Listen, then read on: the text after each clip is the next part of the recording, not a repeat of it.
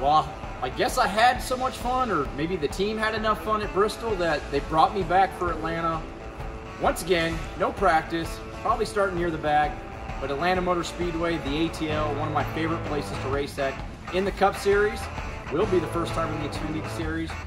It's slick, the racetrack is old, it wears out tires quick. You can run the bottom, you can run the middle, run the top. It's a place that allows for great racing, a lot of passing, which we're going to need because from where I'm going to be starting, we're going to have to pass a lot of cars. But these college racing Chevys, they're fast. I'm so excited, so fortunate. Thank you, Matt College, Chris Rice, everybody here at the race team for preparing this race car and giving me another shot. Let's go.